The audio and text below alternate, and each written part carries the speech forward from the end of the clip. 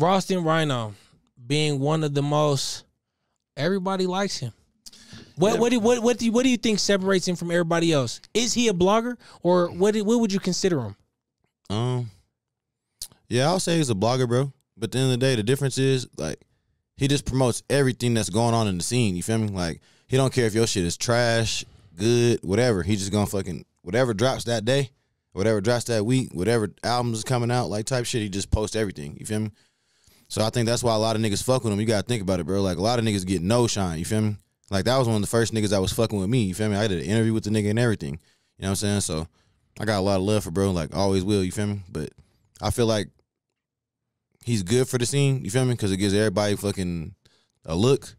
But at the same time, I feel like he kind of spinning his tires, bro. Like, you know what I'm saying? Like, he does a lot of work for, like, little. Like, niggas don't really, like, try to pay bro or nothing. Like, I feel like he deserves more flowers for sure. Do you think that he will lose a lot of that if he did start charging people? Yeah. Hell yeah, he gonna lose. Because niggas think about it. Like, they're already expecting him to do that shit for free. So if he was like, I got to put a ticket behind this shit, bro, niggas gonna be disgusted. Like, he's doing too much. You feel me? Because he built his brand on that. You know what I'm saying? So, yeah. If you had to rate the blogs in the city, I wouldn't do it. You couldn't rate them? Who your top 5? Shit. Is there even top 5? Let me name Mile High Minute, Rost and Rhino, Streetnerdz Radio. Mm-hmm. The nigga Sleepy Hollow in the Springs. Oh, Sleepy Hollow in the Springs. Yeah. You got. That's the only 4 I know. Oh, Lemonade. Shout out to them dudes at Lemonade. Have you seen Lemonade shit? The short never clips? seen it. Oh, Banana Clips. Loaded Clips. Yeah, I did an interview with them too. Like, that's the top 5. Shit, and I ain't putting no order on it. Yeah. Like, I mean, VICUALS.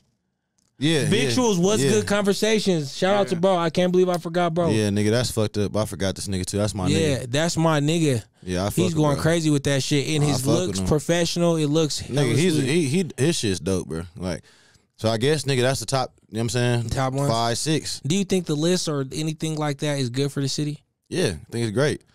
Thing is, like, a lot of niggas that be mad about that shit, bro, is niggas with no motion. Like, nigga, if you doing something, bro, niggas gonna recognize you. You feel me? Like, I don't care if I'm 20 on the list. I don't care if I'm honorable mention, bro. Like, if niggas know your name out here, bro, you doing something right. If you're not, nigga, you need to work to get there. Nigga be mad because they ain't doing what they supposed to do. You feel me? Like, for me, I don't really like that shit. Like, when niggas be mad about, like, on the list, bro. Like, you gotta think about it. 2021, niggas didn't know who the fuck Big Grit was. You feel me? Like, I had to work to get to this spot. Like, so, you feel me? Like, I just feel like niggas gotta work harder, man.